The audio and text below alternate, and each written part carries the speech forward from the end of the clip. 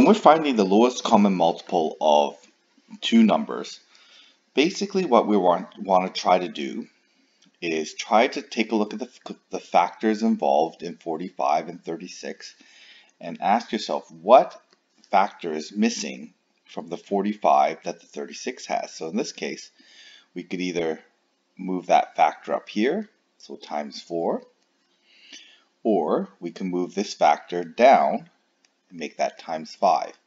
In either case, we get 3 times 3 times 4 times 5, which is 180. Okay, so we're basically making all the factors in the top number match all the factors in the bottom number. So same thing is happening when we have 3 or more numbers. So if we have 2 times 2 times 2 times 3, 2 times 3 times 3 times 3 times 5, 2 times 2 times 3 times 3. Okay, so what's happening here is we can say that the 90 and the 36, okay, they're missing some 2's. So we go 2 times 2. Okay, so we can do times 2 here. We could see that, oh, the 90 has the most number of 3's. Okay, the 36 has the same number of 3's, but this guy's missing a factor of 3, and both of these guys are missing a factor of 5. Okay, so we end up getting 2 times 2 times 2 times 3 times 3 times 5, which is 360. So all of these have a common multiple of 360. In fact, it's the least common multiple. So that's one way to do it. Okay, another way to do it, we can just look at one number in particular and just say, okay, well we have to make sure that we have all the factors involved here. So there's 3 2's in one, there's 2 3's, that's the maximum, so we need at least 2 3's. And there's 1 5, so we need to have a 5 in that lowest common multiple. A third strategy would be just to take one of these down for every one. Just bring down 1 into that last row. Okay, and that would also give us the least common multiple by doing it that way. The strategy of filling out the missing factors is a good strategy, because when we start talking about lowest common denominator, when we talk about fractions, this is the same strategy we're going to use with fractions. So I have the lowest common multiple of 24 and 16. So I'm going to list out the factors of 16. Okay, so I'm not going to do the skip counting method. Okay, that's always a method that you can always rely on.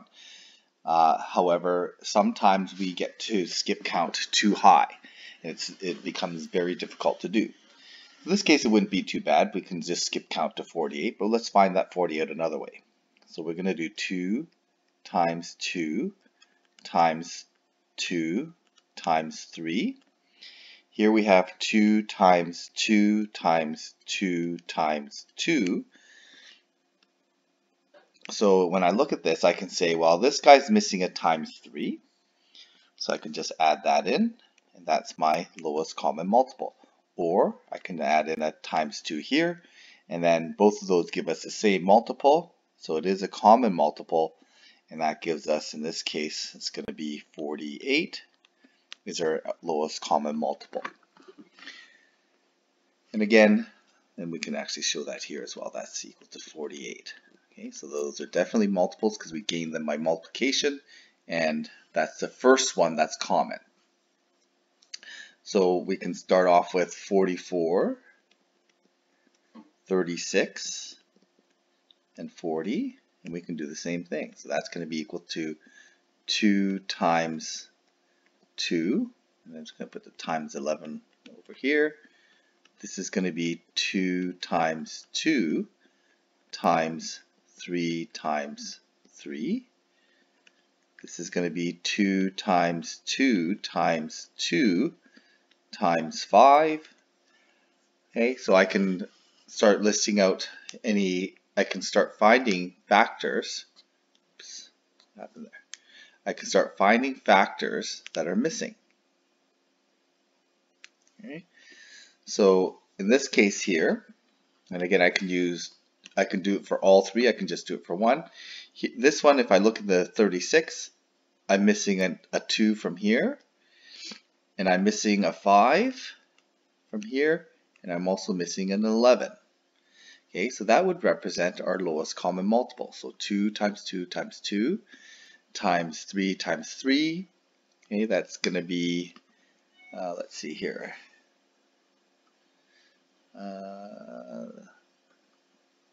495 times 8. Okay, so that's going to be 960, it looks like. Okay, so then we could do the same for the other ones. Okay, we're missing these factors. Okay, and these ones would then, it would all multiply to that same lowest common multiple of 960.